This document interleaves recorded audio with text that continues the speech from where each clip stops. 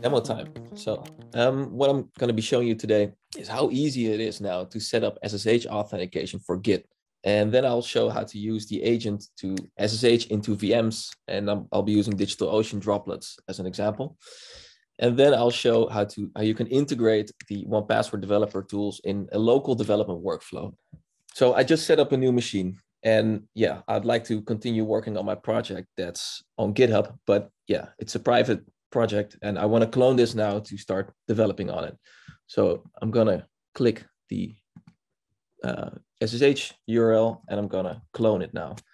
The only problem is I don't have any SSH keys on my new laptop. So I also don't have them on GitHub. So if I now try to clone this, it's not going to work, unfortunately. So what I'm going to do now is I'm going to head over to the GitHub SSH Key Settings, and it's telling me about a guide that I can follow. And actually, it's a whole guide portal that explains me everything about SSH, about OpenSSH, SSH keygen, the OpenSSH SSH agent, and SSH add. But luckily today, we don't have to do that anymore. We can now go straight to new SSH key. And because I have the 1Password browser extension installed, there's now a 1Password logo on the text box, and it's giving me the option to create an SSH key right from the browser. So I'm going to click that, I'm going to give it a name, webinar key, and I can select the key type here. So I can create an ED25519 key or an RSA key, and I can also change the bit length. And because not everyone knows the differences between those keys, we have a little explanation here to help you make the right decision. So I'm going to go with ED25519 here because yeah, hey, it's the fastest, the most modern standard. And if I now click create and fill, what will happen is it will generate an ED25519 key on the fly, and it will then save it in my private vault here on 1Password. And it's going to also derive the public key and autofill that into the text box. So let's see that in action. So here we are. So the public key is now in the text box. It also filled in the title. I'm going to click add SSH key. And now it's here on GitHub, but it's also on 1Password. So if I use quick access now to and type in webinar key. So here you can see the key that just got created, as well as some shortcuts to easily copy the public key or the fingerprint, or even show the item here in a new window, the fingerprint, the public key, private key, and the key type. And it's also here in 1Password. So now if I go back to my terminal and I run the clone command again, it will try to talk to the 1Password agent, because the key didn't just get added to my vault and to my GitHub. It also got added in a third place, and that's the 1Password SSH agent. And that happened automatically.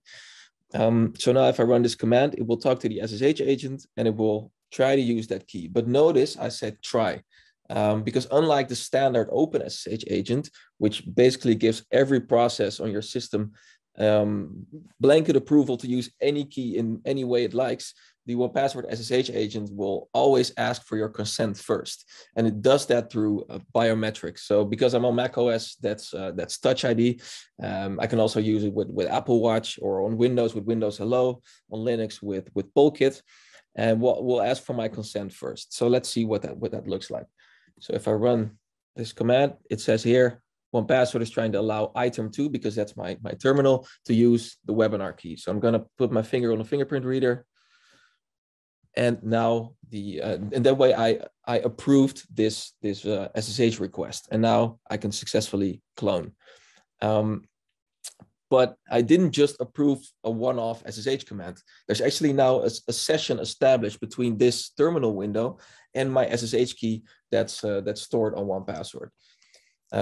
So that means that now the next command does not need my consent again, because I already gave it. So if I now cd into that directory and I try to run git fetch, for example, I don't need to approve that again because I already did that. But that's only for this terminal window. So if I now open VS Code, for example, that's a different environment. So if I open terminal here, and here I run git fetch, that's a different environment. So it's going to ask me, but now the same question, but now for VS Code. So I will also allow this, and I can now run git fetch again. So yeah, now you've seen how it works with Git. And I'm also going to show you how you can use the agent for SSHing into a VM. I'm going to go to DigitalOcean, gonna create a droplet here. Gonna go with Ubuntu, basic settings, New York. And here I'm gonna, for authentication, I'm gonna select SSH keys, and I'm gonna register a new SSH key. And this time I'm gonna pick the one that I already created, the webinar key. Click OK to autofill. Also, again, filled in the name. Gonna click add. And now I'm gonna, let's give it a name, demo droplet. And I'm gonna create the droplet. And now for this demo, I'm not gonna use the vanilla SSH CLI, but instead I'm gonna show you how you can use it in a local Terraform workflow.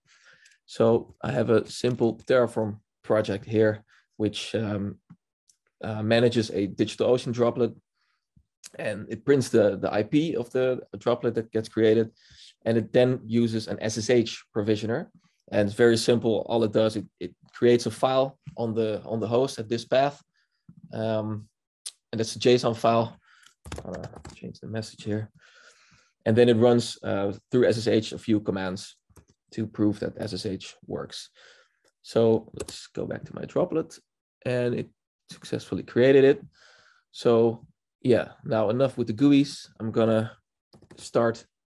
continue in Terraform now. So I'm gonna copy the droplet ID, and now I'm gonna transfer ownership to my Terraform project. So I'm gonna use Terraform import here, DigitalOcean,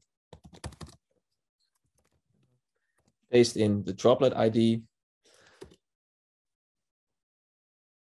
Okay.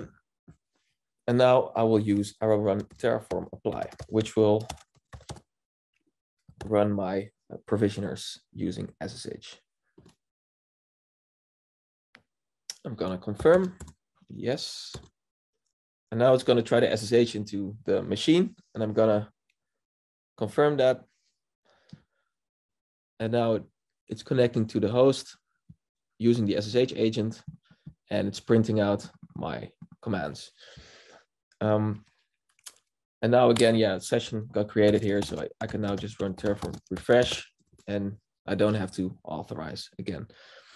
And to confirm that the file actually successfully got there, I'm also going to use yet another SSH client, and this time I'm going to use a GUI application, transmit to Sftp into the server. Going to click connect, paste in the IP, going to accept the host key first, and now it's going to talk to the agent, but now it's saying transmit. I'm going to approve that again, and now transmit can Sftp into my server, and here's the file that I just created with the message. So now you've seen how to use SSH with the 1Password SSH agent using a bunch of different SSH clients. But what they all have in common is that none of these clients will ever be able to see the private key, because the private key never leaves the 1Password process. So that means no more SSH keys on disk.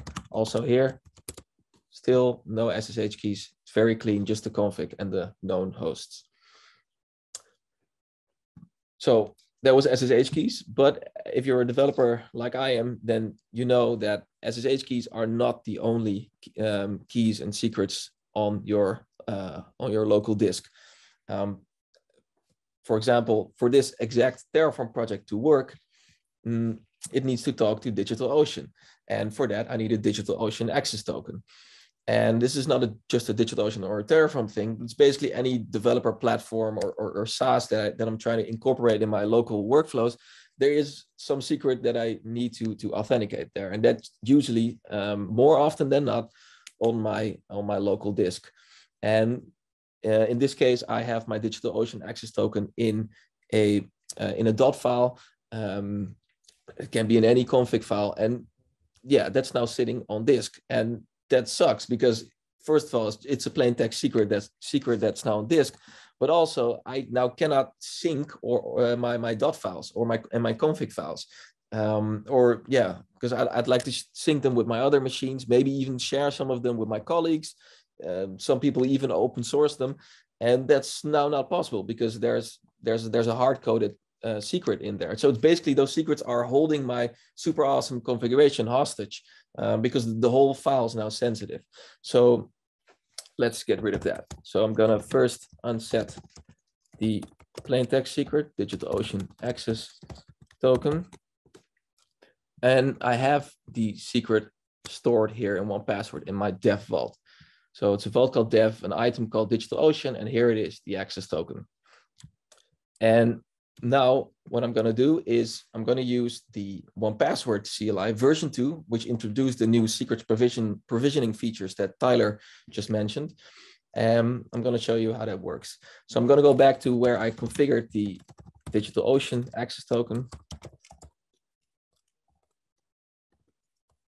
But now, instead of pasting in the plain text value, I'm gonna use a reference. So I'm replacing that plain text value with a reference to the secret. And you can use those references using a special syntax, and that starts with op://. And after that, you can enter the vault name, which was dev in my case, and then the item name, DigitalOcean, and then the field name, which was access token. Yes, access token. But now, so now I'm going to rerun my Terraform command. So I'm going to, but now I'm going to wrap it in a new command called oprun, which is new in the 1Password CLI version 2. So I'm going to do Terraform Refresh here.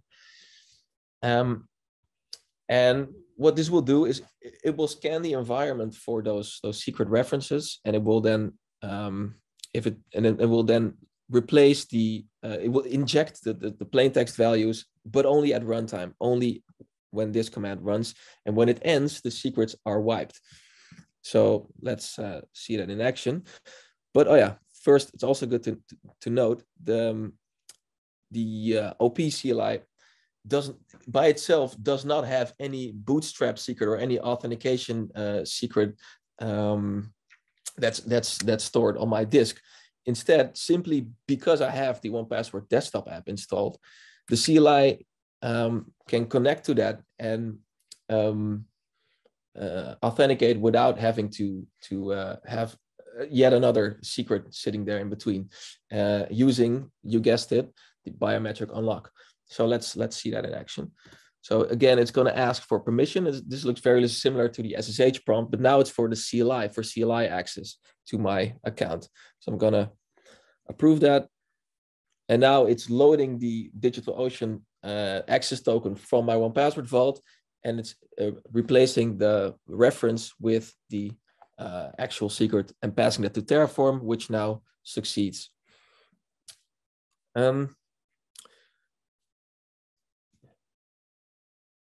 So yeah, and now the secret is wiped. So if I now echo the DigitalOcean access token again, I can just do that because it's not sensitive. It's just a reference. It's only during the time that this command is running that the real sensitive value is in there. And again, I can rerun this without the prompt because this shell is now connected to my 1Password app. But there's another feature next to biometrics that we've taken from the desktop app to the terminal, because now I can just show you the desktop app, even just screen share it without being worried that I'm leaking any sensitive information. And that's because the sensitive part is concealed here until I explicitly tell it to reveal, which I'm not going to do obviously right now. And now we've taken that same concept to the terminal as well, because in oprun, what oprun will do is it will automatically conceal all the sensitive values. So if I now print the DigitalOcean access token,